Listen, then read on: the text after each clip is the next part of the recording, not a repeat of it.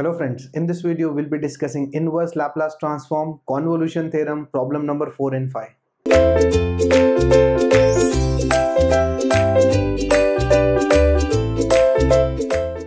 Welcome back friends. Let's move on and let's discuss problem number 4 and 5. Problem number 4 is s plus 2 upon s square plus 4s plus 8 the whole square. Friends, remember the note that we have discussed in type number 1, one of the most important note. And what is that? Whenever we get quadratic equation in the denominator, perfect square. See here, in both the examples, we getting quadratic equation in the denominator. Therefore, we gonna do perfect square in the both the examples.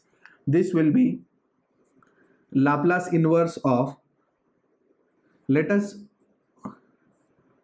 do perfect square. And we know how to do it, right? We're gonna take square root of this sign in between, half of this, so 4 divided by 2 is 2, the whole square. If we open this, what we're gonna get? We'll get s square plus 4s plus 4. But here I want 8, so I need to make an adjustment of 4. And this is whole square. So this is my given problem. We got a quadratic equation and perfect square. What next? Now can you see shifting in this particular problem? Yes or no? Yes, it's clearly visible. Shifting is there in the problem. S is shifted by plus 2 plus 2. So what you gonna take outside? E raised to minus 2t. E raised to minus 2t will be outside. Laplace inverse of, forget about the shifting. See here, and whatever you see, write it down as it is. So it will be s square upon s square plus 4 the whole square. So this is after removing the shifting. Now what next? After that we're gonna consider this particular term as your phi of s. Consider it. Remember this. Have you seen this problem before? Yes or no? Have you seen this problem before? Yes, we did see it. Problem number 1. See, it's exactly similar. In problem number 1, it was s square upon s square plus 4 the whole square. S square plus a square the whole square in problem number 1. But here it is s square upon s square plus 4 the whole square. In short, in problem number 1, a square is here 4. That means a is equal to 2. So that is it. What you gonna do? You gonna follow problem number 1. See how to follow problem number 1. You need to find out two terms, phi 1s and phi 2s and so on. Exactly follow problem number 1. Exactly follow problem number 1, and after following this, you will get the result of this particular term is 1 upon 2 t cos at. You can go back and check t cos at, but here a is 2 because a square is 4, so a is 2, so t cos 2t plus sine at, but sine at, a is a 2 here upon a, that is 2. This is your required solution for this problem, but this is not my problem. This is not the given question. What is my given problem? This is my given problem. Therefore finally Laplace inverse of s plus 2 the whole square upon s square plus 4s plus 8 the whole square. What will be the solution of this? See here, this is equivalent to this. This e raised to minus 2t, I am going to keep it as it is into Laplace inverse of this particular term. And what is Laplace inverse of this particular term? Laplace inverse of this particular term is this. So I am going to write it down here. That is 1 upon 2 t cos 2t plus sine 2t upon 2. That is it. Hope you understood. But while copying this example, please don't write like this. I have this facility of writing like this, but you don't have facility. This is important problem. You need to solve completely.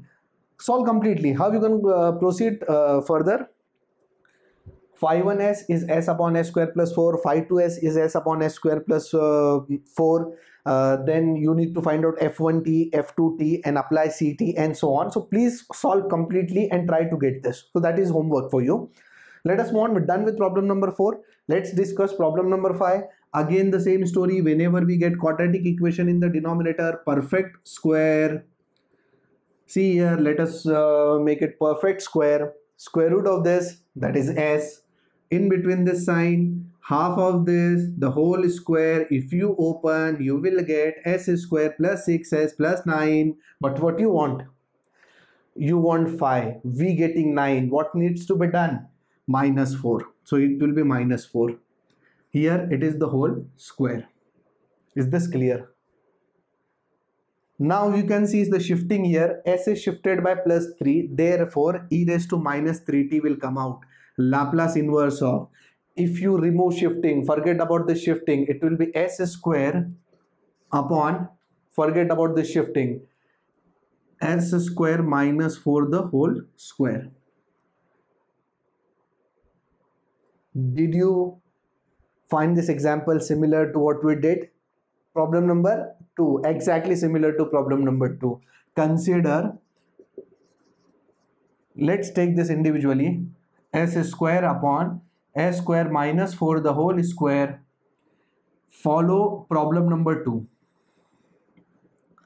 If you follow problem number 2, problem number 2 was s square upon s square minus a square the whole square, right? And if you remember the solution, you solved by yourself. That was t cos hat, but a is 2 here, plus sin hat upon a. So this is your solution for this particular part. We're not done completely, because my final solution is to find Laplace inverse of this term, not this term.